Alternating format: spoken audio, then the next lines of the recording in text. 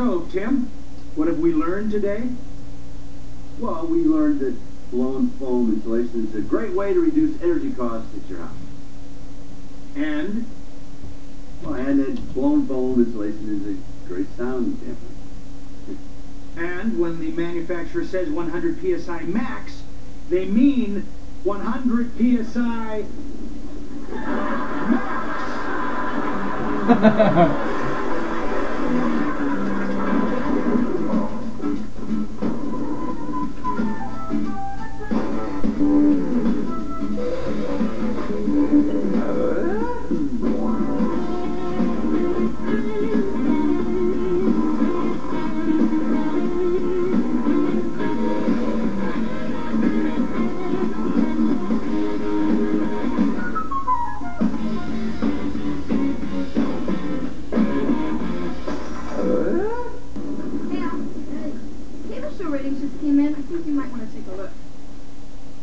Congratulations, Heidi. You won again with males aged 13 to 95. Keep reading.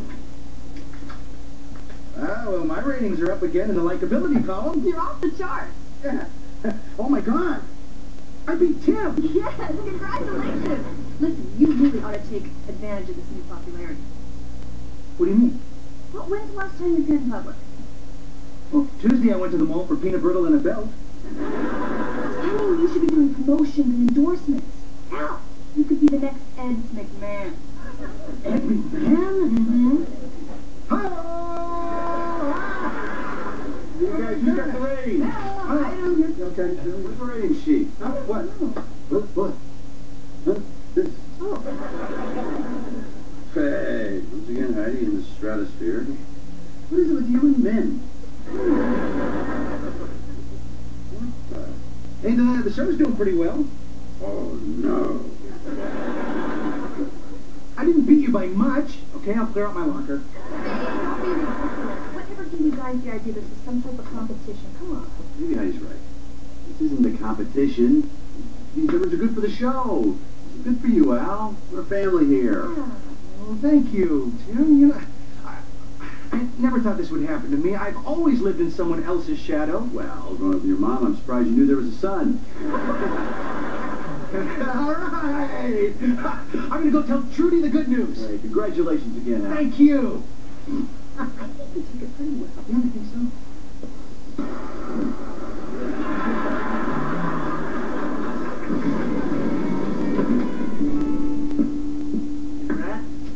Someone? Girl in Erica's house? Tell her I'm not here, alright? What, is she like the ugliest girl in junior high? Actually, she's the prettiest. We should just leave me alone. Wait, there's no way you and I are related. I'd love to go out with Erica. Just all she does is complain about her jerk boyfriend. Mark, wake up. She's using you as her shoulder to cry. You know what that means, right? Yeah, she thinks I'm a girl. No, she thinks you're a caring, sensitive listener. And when she finally breaks up with that jerk boyfriend of hers, you're in the pole position. All I have to do is just sit on the phone and listen? You don't even have to listen, just pretend. Every so often, say lines like, I sympathize with your needs. And when you want to whip out the big guns, try. I hurt when you hurt. So devious. Thank you. Hi. Hi, did you get my tulip bulb? Oh, I forgot to go by the garden center. I'm sorry. Let me ask you a question. What? Am I a likable guy? Are you going to get my bulbs? What would you say if I told you that Al is more likable than me? Duh. Our ratings came out today, and for the first time in 10 years, Al was rated more likable than me. So this is bothering you, Duh. You don't think Benford would think about switching hosts, do you? Honey, it's never gonna happen. Look, Al hosted the show once, and it was a disaster. He needs you to make it all work. Huh? Well, see, look, you took a shy, insecure, stiff guy, and you turned him into a likable, confident, stiff guy. You gave him his persona, you invented the signature salute, you sort of created Al. I did. I created Al, almost like Al is my Frankenstein monster. Yeah, without the attractive nipple. He's alive! Now, see, that's what you should do. Just enjoy the fruits of your labor. Yeah. You know, in it, maybe it set my fate in a way. Because even the brightest stars can't shine forever. Maybe there's a point when the champions like me and Michael Jordan just have to pass our balls on to somebody else. Hey, Fred. Hey, Mr. Taylor. You have tulips? Well, it'd be hard to whistle if I didn't. Yeah. Hey, I got your special bulb order in the back. While I'm digging them up, why don't you say hi to your buddy Al? He's in fertilizer. No? Hope you enjoy your bag of Al Iser. Tim, hey, ladies and gentlemen, Tim Taylor, all right. Tim, what are you doing here? I was just about to ask you the same thing. Yeah, well, I decided to branch out into endorsements. You're endorsing fertilizer. Yeah. I guess it's kind of like working from the ground up. Privately for me? Mr. Likeability will be back in a few minutes to sign your bag. Okay, guys? Meanwhile, why don't you pull your cars around so I can load them easier? What are you doing? I'm capitalizing on my newfound popularity.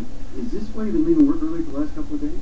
Well, actually on Tuesday I opened a lamp store, and on Wednesday I was keynote speaker at Spacklefest 98. If you want to capitalize on newfound popularity, you might want to aim your sights a little higher than back in the dump. I don't want to impose on our friendship, but if you could give me some career advice, coach me a little, maybe I could get some better endorsements. Well, I'd hate to see you signing this crap. Hi. Hi. What are you doing? Mapping out Al's destiny. And yet, you couldn't put the dishes in the sink. Listen to this, I got him the cover of Handyman Monthly. On Saturday, doing a radio commercial for Welder's Warehouse, and Sunday a pre-shoot for a commercial for Foster's. I'm really impressed with the way you've been able to put your ego aside and help Al. I like this stuff. Al's strengths are his sincerity and his groundbreaking dullness. I can manipulate that kind of talent 100 ways from Sunday. And yet... Come on, I'll go to the mall and leave it now. Hey, listen, Erica, I gotta go, but I just want to let you know that I'm here for you and that I sympathize with your needs. Oh, really? Hey, great. All right, see you then. Bye. What? Erica's coming over to cry on my shoulder. What's the matter with Erica? Oh, my boyfriend broke up with her. I'm helping with her anguish. What do you know about anguish? I live with you and Dad. Only back. Hey, so what are you and Al going to do today? Oh. First, we have a strategy meeting here. Then this afternoon, we're off to Zug Island. The Port Authority is going to christen his own ship. How did you come up with that? Amazing. He's got a big appeal among dock workers ages 19 to 47. Hi, Al. Hi, I'll see you guys later. Bye. See you later. Okay, Al. Your sailor suit all pressed. Are you excited or what? Well, there's something else I'm even more excited about. Come on. I've added a new member to our team. I've hired a manager. A what? Now, come on, you're a great coach. Now I brought someone in to run the ball club, all right. Well, Al, we don't need a manager. I lined up a great gig for you today. You're christening a ship. It's a trash barge. It's a slag barge. It's a Cadillac of waste products. Well, listen to what the manager has to say about that, He's coming over. I invited him to our strategy session. Oh, here? Yeah, his name is Roy Becker. You're gonna love him. He's smart, he's savvy, he's got a great sense of humor. Roy Becker's credentials. Well, he's president of Roy Becker and Associates. Wait a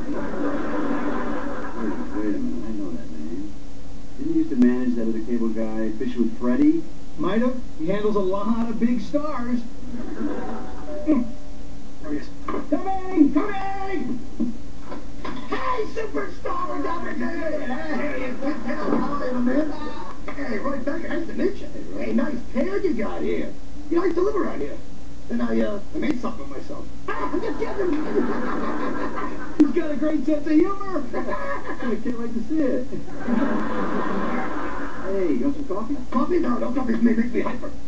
I'm here for one thing, and I'm here for one thing only. That's to take Al to the top.